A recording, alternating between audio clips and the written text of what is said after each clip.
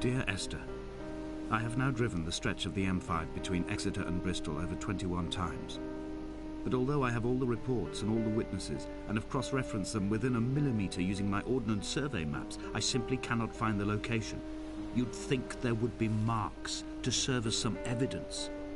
It's somewhere between the turn-off for Sanford and the welcome brake services, but although I can always see it in my rear-view mirror, I have as yet been unable to pull ashore.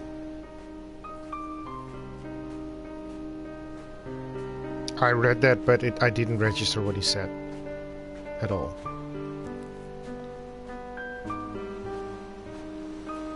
What is this, though? Well, shit, now there's... Left or right? Should we go left or right? I have no idea.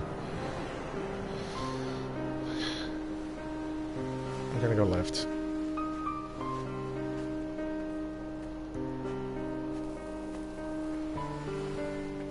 And then again, the music? Gorgeous.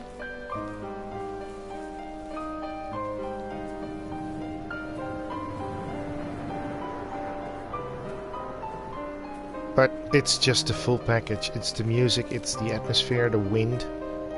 What? Why is there... There's a ship down there. There's several ships down there. Or isn't that a ship there? Kinda looks like a ship too. Should we? No, but that also leads to a pathway up there, right? Yeah, I'm gonna explore here. Oh, this just goes down too. Okay, everything goes to the same area.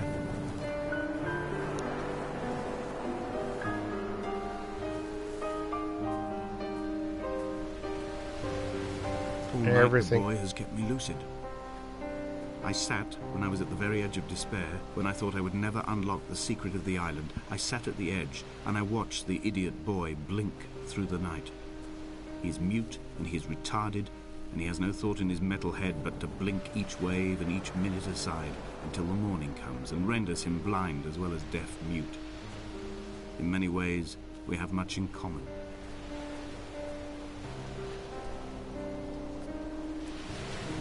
Are we talking about an inanimate object as a person? Are we slowly losing our mind? Seems like we are. Alright, let's see what this is all about. What are these containers in that ship? What happened here?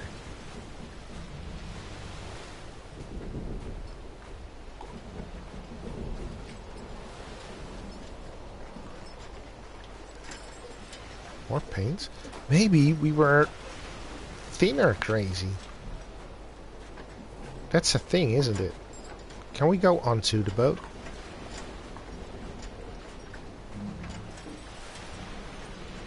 Maybe we sniffed so much paint and thinner that we became insane.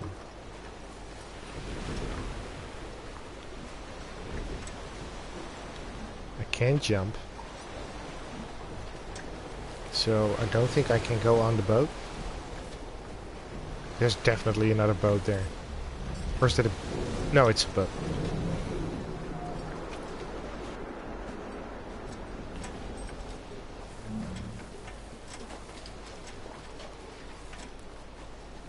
Probably nothing on the boat either.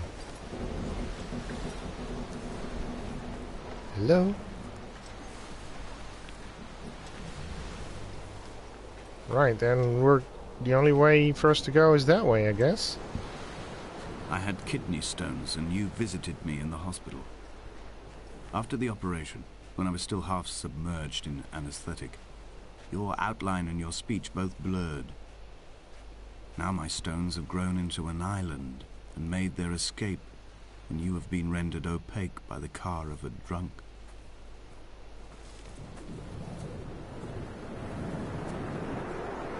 Esther died? She died in a car accident? So we are not Esther, we are definitely the narrator.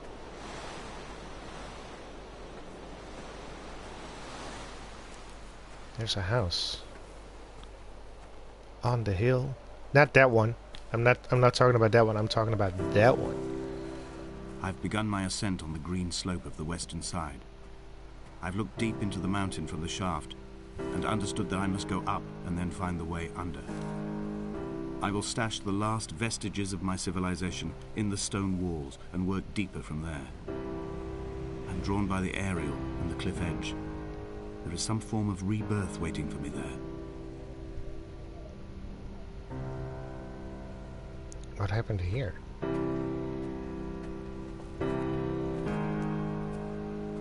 Excuse me?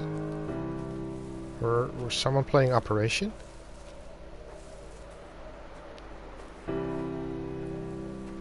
Oh,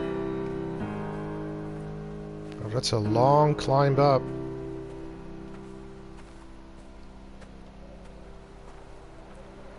It's a very long climb up. God, I can feel it in my calves. My feet hurt. The bothy was constructed originally in the early 1700s. By then, shepherding had formalized into a career. The first habitual shepherd was a man called Jakobsen, from a lineage of migratory Scandinavians. He was not considered a man of breeding by the mainlanders. He came here every summer whilst building the bothy, hoping eventually that becoming a man of property would secure him a wife and a lineage. Donnelly records that it did not work. He caught some disease from his malcontented goats and died 2 years after completing it. There was no one to carve white lines into the cliff for him, either. That's sad. So there was a disease. 3 cormorants seen at dusk. They did not land. This house built of stone, built by a long-dead shepherd. Contents: my camp bed, a stove, a table, chairs, my clothes, my books. The caves that score out the belly of this island, leaving it famished. My limbs and belly famished. This skin, these organs, this failing eyesight. When the battery runs out in my torch, I will descend into the caves and follow only the phosphorescence home. Wait, is this a different shed? This one is closer.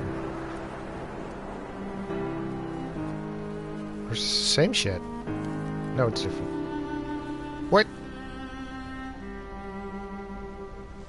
What are those things?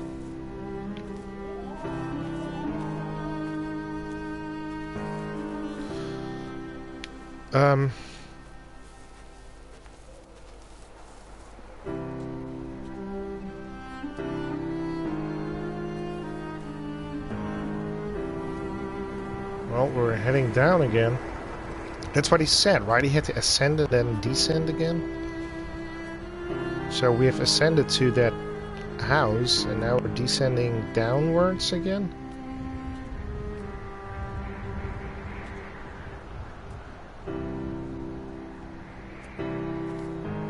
My God.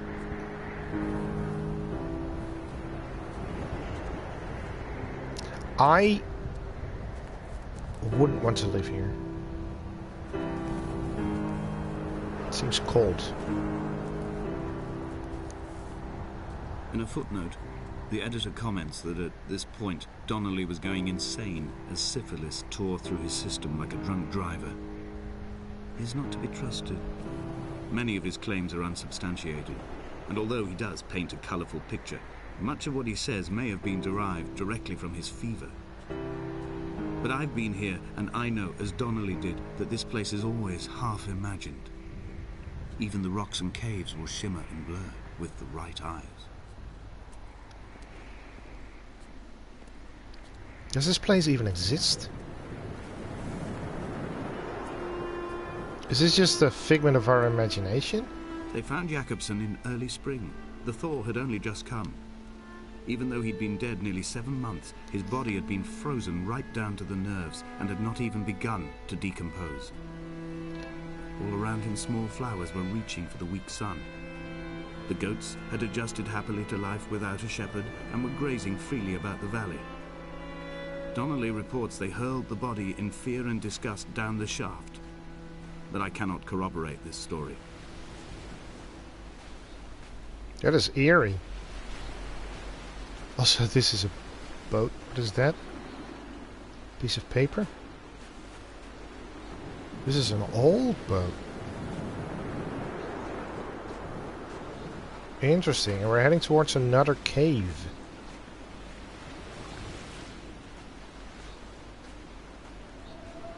So, climbing down to the caves, I slipped and fell and have injured my leg. I think the femur is broken. It is clearly infected. The skin has turned a bright, tight pink, and the pain is crashing in on waves, winter tides against my shoreline, drowning out the ache of my stones. I struggled back to the bothy to rest, but it has become clear that there is only one way this is likely to end.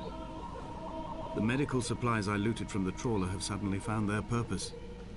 They will keep me lucid for my final ascent. Okay, so we slipped. This is just another dead end, but I wanted to...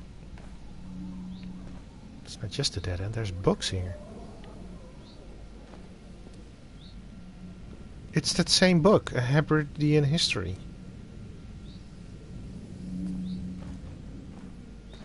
Huh? What does that mean? Is that an important book? I slowly start to think that we are... this place isn't real, and we lost our mind.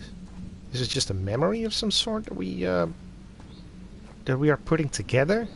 Maybe this is us dying and reliving these moments.